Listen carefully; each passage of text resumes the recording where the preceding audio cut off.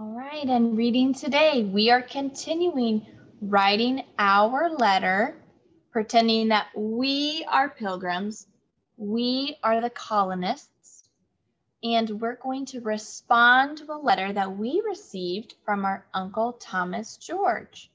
So yesterday, we started our first draft. Remember, Miss Sharp taught us that first draft means first copy. It's like a practice.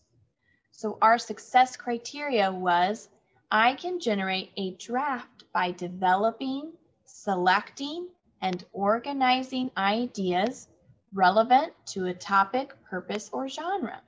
So our purpose is we're writing a friendly letter.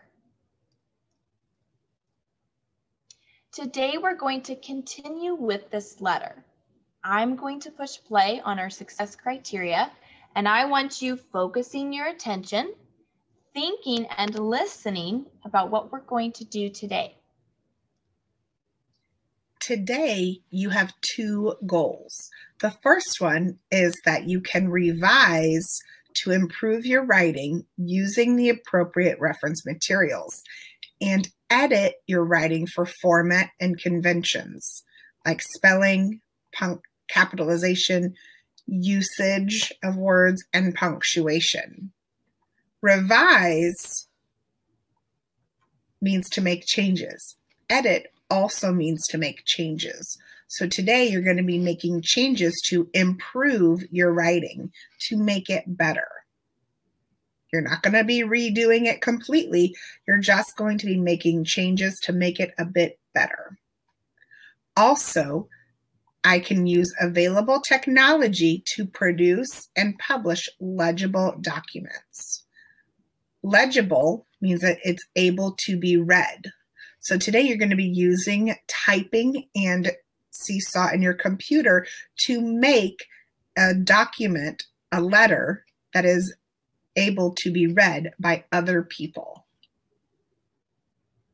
So today we're going to take our work from yesterday and we're going to improve it. That means we're going to revise it. We're going to edit our writing to make it better. Now we're going to learn about how can we do this? How can we as third graders make our writing better? Today you will be editing and revising using CUPS. CUPS stands for capital, understanding, punctuation, and spelling. Does your letter have correct capital letters at the beginning of sentences and where needed? Is the understanding correct? Does it make sense? Is it a friendly letter? Do you have the correct punctuation throughout? And do you have correct spelling to the best that you can? So today, boys and girls, when we are editing and revising our letter, that's our success criteria today. We're going to use something called CUPS. CUPS tells us to check for capital letters, that our sentences can be understood, that they make sense, punctuation, and correct spelling. So today when we look at our writing, you're going to ask yourself, did I do these 4 things? And you're going to check your own writing.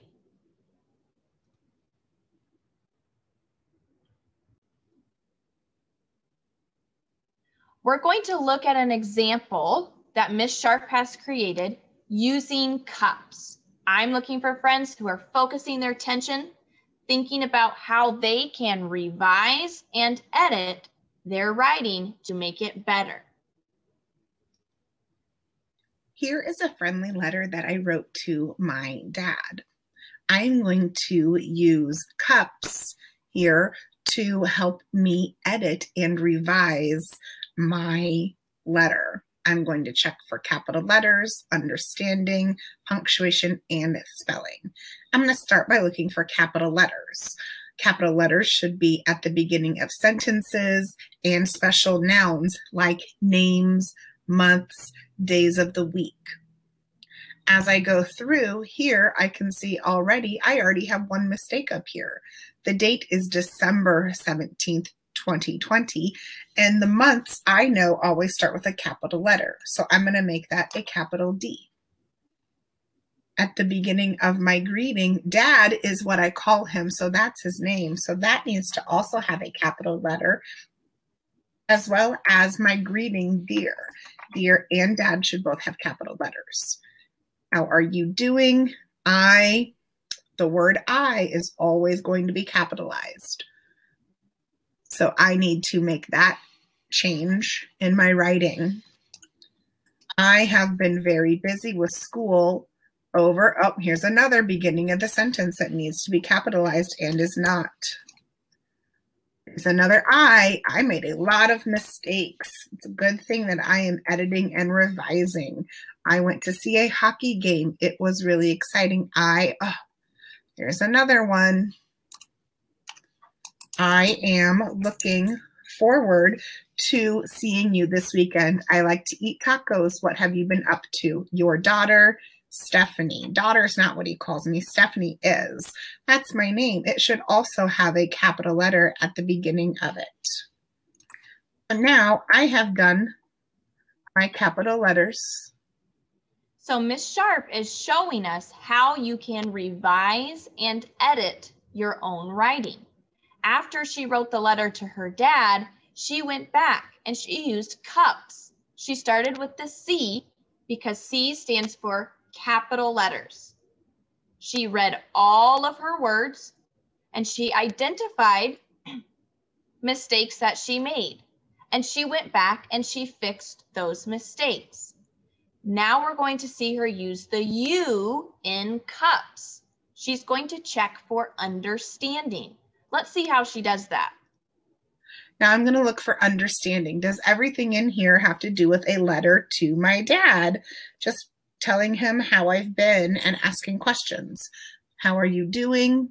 I have been very busy with school. Over the weekend, I went to see a hockey game. It was really exciting. I am looking forward to seeing you this weekend. I like to eat tacos. That doesn't seem like it makes sense with the rest of the letter. So I'm going to take out the sentence about tacos. And then I say, what have you been up to? I think that makes sense that I would ask him what he's been up to after I tell him what I have been up to. So I've checked for understanding. Now I'm going to look for punctuation. I've got a comma after the day, but before the year, a comma at the end of my greeting. How are you doing? That is a question. So that means that I should have a question mark there. I have been very busy with school. Over the weekend, I went to see a hockey game. It was really exciting. I am looking forward to seeing you this weekend. What have you been up to? Oh, again, that's going to need a question mark. Your daughter, comma, Stephanie. So I have checked my punctuation and that is correct. Now I'm going to. So Miss Sharp is modeling how you can use the you to go through all of your sentences and make sure they make sense and make sure all the sentences are about the topic. Then she used the P in cups to check for punctuation. I noticed her correcting two mistakes. She had a period or no punctuation, and she really needed to have a question mark. So I am glad that Mrs. Sharp is showing me how to use cups to check for punctuation. We still have one more that she's going to check for, and that's the S in cups. The S stands for spelling. I'm going to look at my spelling. December, yes. I have been very, oh, that's not how I spell the word very, so I'm going to change that. Busy with school. Over the weekend, I went to, I'm missing the vowel in the word went, W-E-N-T, to see a hockey game.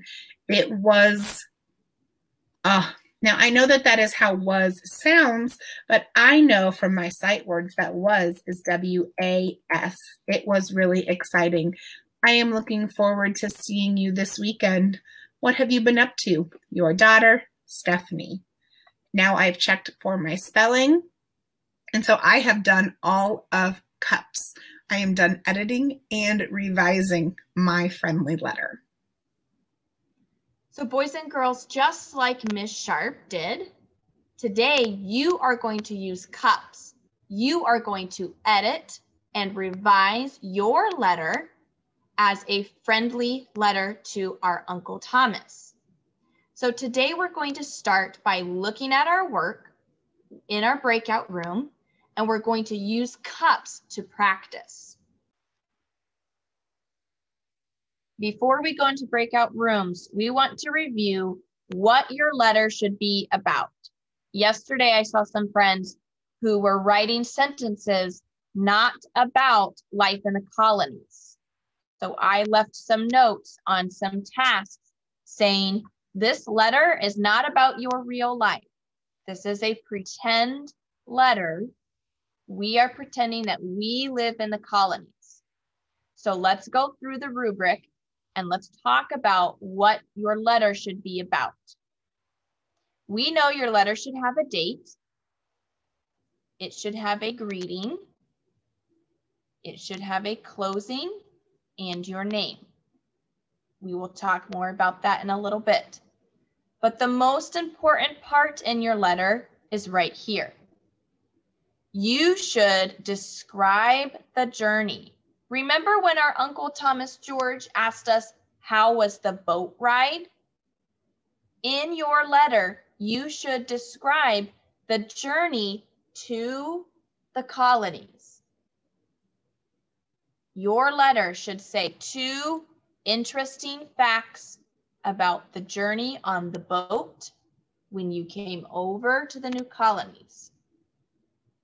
You should have 2 interesting facts. Then your letter should describe a shelter.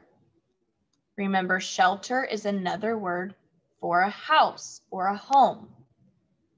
In your letter, you should have 2 interesting facts about the type of homes the colonists have built. Not your real home. You should have 2 facts about the types of homes and shelters the colonists built when they came to a new country. In your letter, you should describe the food the colonists are eating. Not what you eat. We are pretending that we are colonists. So in your letter, you should have 2 interesting facts about the food the colonists have eaten. And in your letter, you should have 2 interesting facts that describe the activities. Do you remember when our Uncle Thomas George asked us, what do you do to have fun? In your letter, you should describe the activities the colonists do. I'm going to use this page to grade your letters. I'm looking for 2 interesting facts about all these 4 questions.